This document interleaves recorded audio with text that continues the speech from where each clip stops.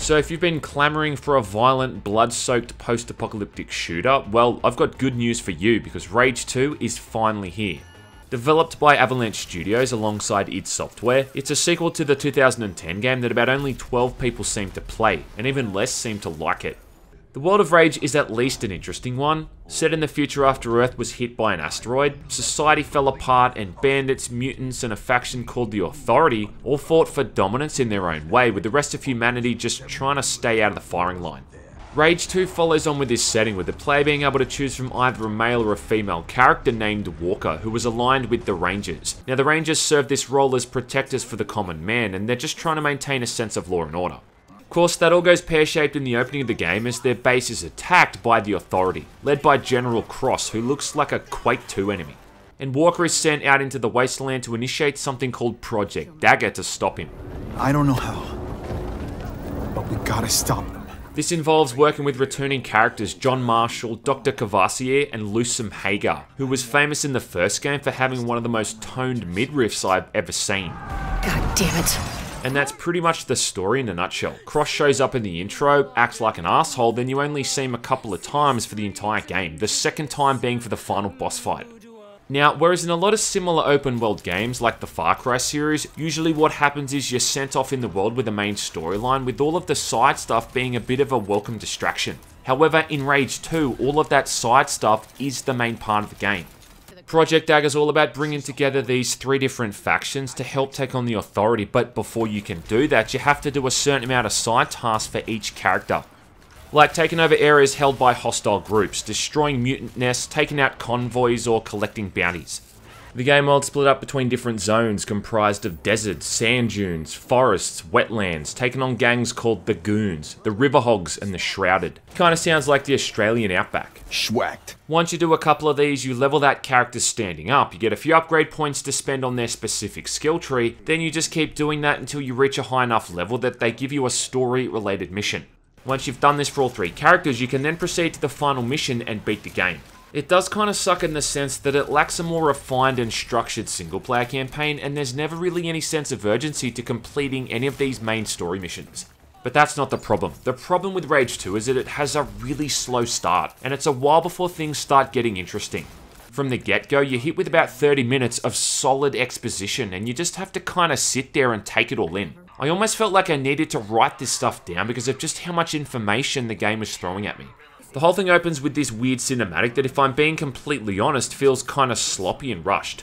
As quick as a character is introduced, he's then killed off, and you unceremoniously take the ranger armor off his mangled corpse and put it on. Apparently the armor is what gives the rangers their superpowers and gives you the ability to become a total badass. But you don't have many of these abilities from the beginning, in fact you've got none. Now these powers aren't groundbreaking, but they are still pretty fun. So you've got Shatter, which is like a one-handed Hadouken that can just obliterate enemies. Then you've got Slam, where Walker leaps in the air, then slams into the ground below. Next, you've got Vortex, which sucks all nearby enemies and items in before exploding and launching them into the sky.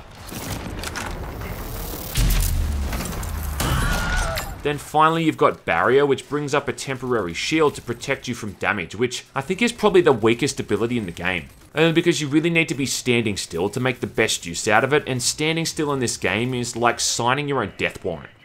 Less offensive powers are Dash, which is used to avoid attacks and break out of a stun. And then you've got Rush, which is like a souped up sprint mode. Also, when you're killed, you can be revived with a defibrillator, but this thing has a cooldown of like 4 minutes, so probably won't get used all that much. On top of that, Walker can Hulk out and go into Overdrive mode, where the screen turns into an indie music video, and you do extra damage and heal super fast.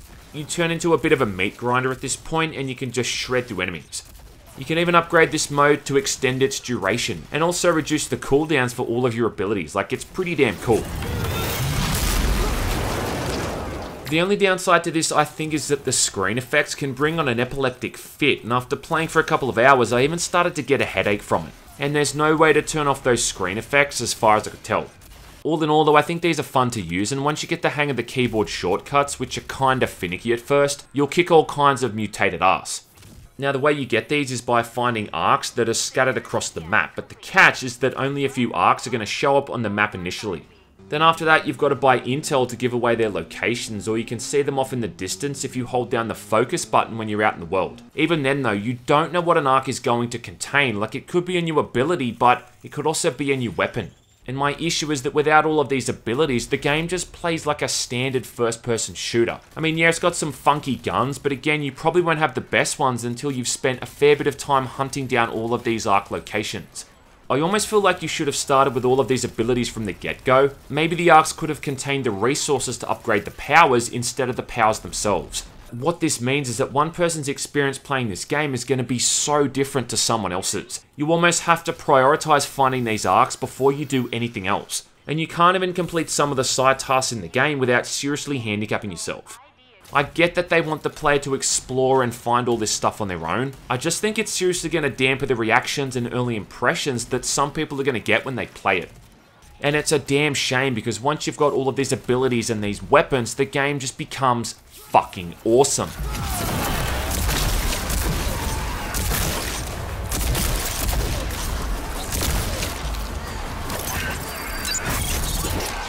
Once you manage your cooldowns and use your weapons effectively, the combat just becomes incredibly satisfying.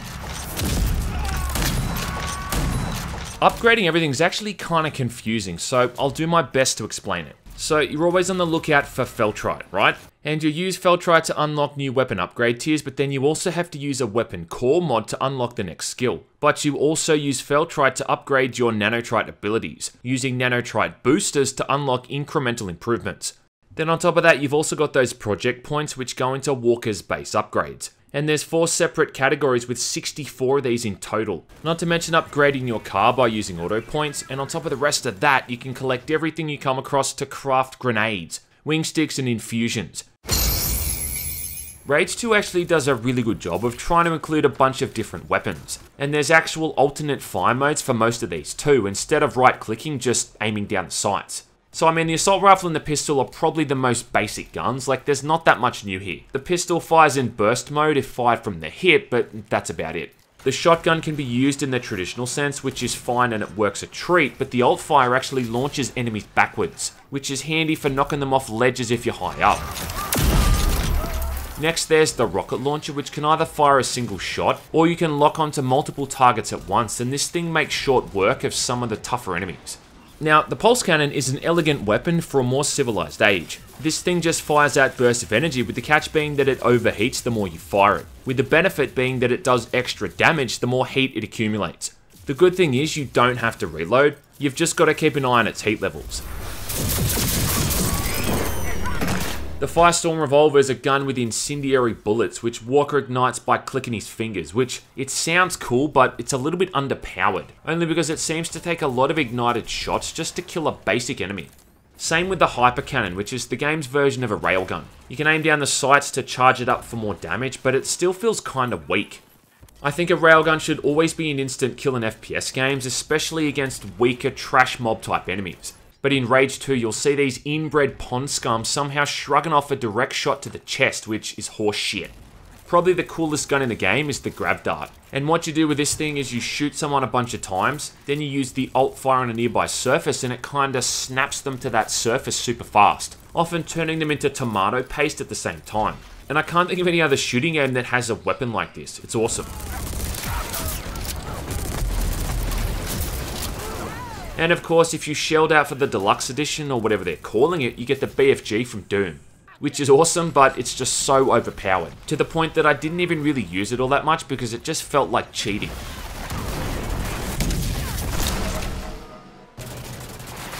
Thankfully too, there's no weapon limit, so you can carry all of these guns at once, along with your grenades and wingsticks. Oh yeah, the wingsticks, they're back.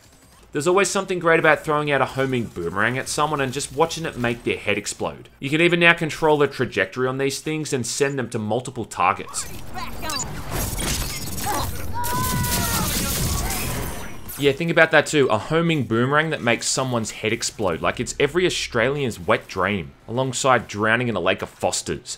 During combat, there's plenty of things you can use for cover, and enemies aren't all that mobile, so flanking them or rushing their position gives the player lots of ways to take them down. You can even kick a grenade back into someone's face if you time it right. What's also good is that you're almost always the one who initiates combat, so you can approach any area from any vantage point you want with any weapon and choose how to kick things off. There's kill markers to help you keep track of who's dead, and the colour of your crosshair changes to let you know if you're hitting armour instead of doing actual damage. And there's a decent mix of enemy types. You've got different kind of bandits and mutants, not to mention the Authority, who all have their own lineup of assholes that try to kill you. These guys are pretty intelligent too. Like at one point I saw one of these guys do a little dodge roll to avoid an incoming rocket, all without losing momentum either. Like the animation for that actually impressed me.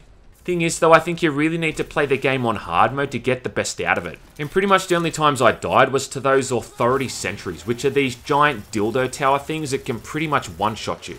And they can wipe out your entire health bar in a single hit, which isn't fun. But aside from that, it felt balanced, and I never felt like death was cheap or unfair.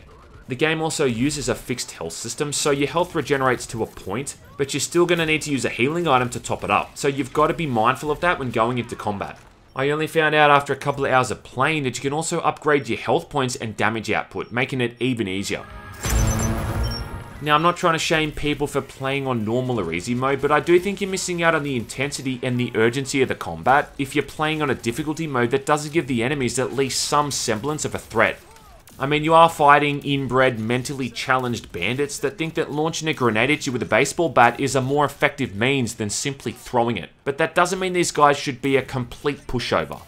Sadly though, I do have to say that the combat can often be inconsistent. The game plays really well during the more interior or cramped locations like the towns and settlements, where you can just take on a bunch of guys at point blank range and go nuts. The issue I think is that in a lot of the more opened up areas, enemies quite often don't rush you. Instead, they're happy to hang back and shoot at you from a distance. And I can't even emphasize how frustrating that is, when you have to stop what you're doing, run off and chase down that one guy who wouldn't come to you. It's just a total killjoy and it removes the whole flow of the combat. I mean, you're here setting up combos and watching your cooldowns, but then you've got to stop and run 200 meters away to find that one guy who's hiding in a tower. That puts a pretty huge buzzkill on the power fantasy of being this post-apocalyptic combination of the Doomslayer and Iron Man. Then there's the return of the races from Rage 1, which was honestly the worst part of that game. Though this time you only need to do one of these to get through the main storyline, then you never have to do it again. Thank God.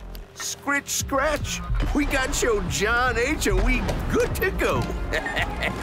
Vehicle combat's a bit more developed than the previous game too, which is where the Avalanche Studios Mad Max thing comes into play. So the way this works is that aside from bullying smaller cars you come across in the wasteland, you can also take on these larger convoys as well. Once you're brave enough to take these guys on, you start at the back of the convoy and work your way to the front, with each vehicle getting tougher as you move forward. Then it's just a matter of exposing the weak points on the main rig and blowing it up. Now, I really dislike this part of the game in the preview builds, mostly because the controls were just dog shit. But on the plus side, it does seem like they've now refined the controls, at least for some of the vehicles anyway. I mean, the motorbike handles like you're driving across an ice skating rink. And it's still common for your car to spin out sometimes when you're chasing convoys because you drove over a rock the size of a tennis ball. And although the weapons will lock onto other vehicles, you've got no real control over what weak points they lock onto for the main rig. The only one that took me a bit of effort to beat was one of the tougher ones where for some reason my car didn't lock onto the turret on the back of the truck that was shooting at me. Instead it preferred to lock onto something that wasn't currently tearing my car to shreds. I mean, you think the thing that is actively damaging me would take precedence. Even then though, there's no real danger to these, because whenever your car is destroyed you only need to hop out and use your focus power to repair it. So there's no real threat of dying or having to redo any of these. I'm back, Walker, and feeling good. It's a bit weird too that the upgrades for the car is just so basic. You can't choose the cosmetics or even play around that much with different components or parts. I mean, more options to customize the vehicles would have been a godsend. Outside of these convoys, there's no real reason to use the car anyway. Early on in the game, you unlock this hoverbike thingy called the Icarus, and once you get it, you'll probably never get in your car again, at least not for traversing the map. Using the Icarus combined with fast traveling to the major settlements is just a much easier way of getting around. Which is a bit of a shame because once the car's upgraded, it feels like you're driving around in the goddamn Batmobile. A Batmobile with a sexy voice that talks to you. Systems activating. On PC, the game ran really well with practically no stuttering or frame rate drops, and generally it looks really good. It's just the overall image quality I think looks a little bit blurred. It's one of those games where the anti-aliasing just seems to smear the edges of everything. I have seen some errors though, like I've had times where there's no sound effects or sound effects missing. Music might often stop playing entirely and I have to quit to the main menu and load back in to fix it. I've had entire missions soft lock, I've had NPCs that refuse to talk to me, and most of the boss fights seem to be a variation of just 1 or 2 enemies, just used over and over. What I think is that they spent most of their time and effort refining the combat, and as a result, these other factors and mechanics kinda fell to the wayside. But I mean, when push comes to shove, I don't really have any issues recommending Rage 2. When the combat is good, it's really good. And like I said in a previous video, shooting and killing shit has just never felt so fun. When you go on a tear on an unsuspecting group of bad guys and just obliterate the lot of them, or ground slam half a dozen mutants at once, it's really satisfying. So if all you wanted to do was play this game for its loud, crunching combat, then you're not going to be disappointed. As long as you don't mind waiting a little bit at the start for it to get to that point. Rage 2 I think is a great sequel to the first game, even if it is a different kettle of fish. The campaign alone took me about 16 hours to get through, and even then, I still had a huge map full of markers and icons for me to complete. So I'd say check it out, just make sure to have the aspirin on standby because you're gonna need it. And as far as Australian Outback simulators go, I'd say this is one of the better ones.